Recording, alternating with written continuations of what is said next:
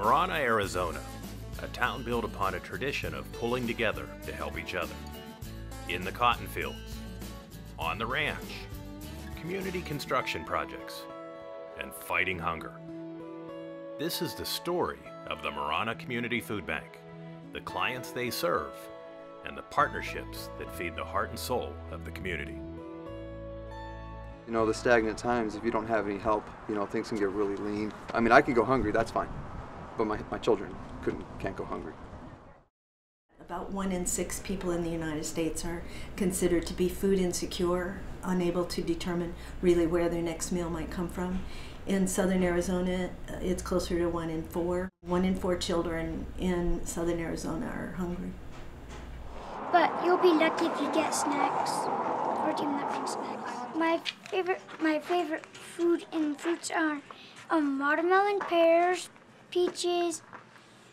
A common misconception is that people don't want to work. Many of them hold down 1, 2, 3 jobs. So I realized that the need was real, the need was great, and that I could help. Engineers, we have nurses, we have people that kind of been at the top, so to speak, and find themselves then at the bottom looking up. It is actually very difficult for most people to come and ask for this type of help. Sometimes embarrassing, sometimes I'll be shy, and sometimes I'll get frustrated probably, and sometimes I'll be really happy. Amongst those 3,000 families, there are about 4,000 children that have food from the Marana Community Food Bank in their homes. About 25% are seniors, and about 40% are people who are working, have jobs, but just aren't making ends meet. Joined the service, was in the Air Force, then went Army Reserves. Had a couple of kids, had 2 girls. Now I'm raising grandkids. I adopted 3 of my grandsons.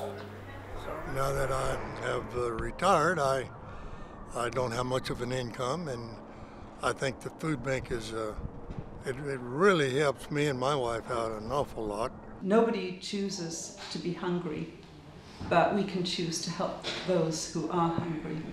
This is the greatest volunteer venue I've ever had in my life. It's a give back. I've had a good life. I've been very, very fortunate. And it's a give back to people who are in need.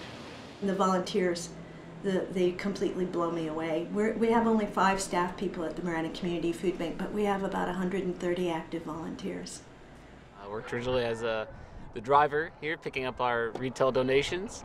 We picked up at about 11 different stores. So I was a client, and I decided to volunteer because I wanted to give back. And that's when you really see a need for help. Could see anywhere from 150 to up to 300 come in a day. It works out to about a client every minute. Each client, depending upon the size of the family, is entitled to a TFAB bag. It consists of cereal, fruit, vegetable, and a protein and a carbohydrate. And that's basically how the operation works. Thank you, Clemente. You have a nice day. Gracias. The food bank really helps out a lot because they do provide good, nutritious food. I'd probably go hungry without food from the food bank. So working with the staff and the volunteers and the board members at the food bank, we're working with it's like working with top-level executives. They're professionals. They know exactly what they're doing.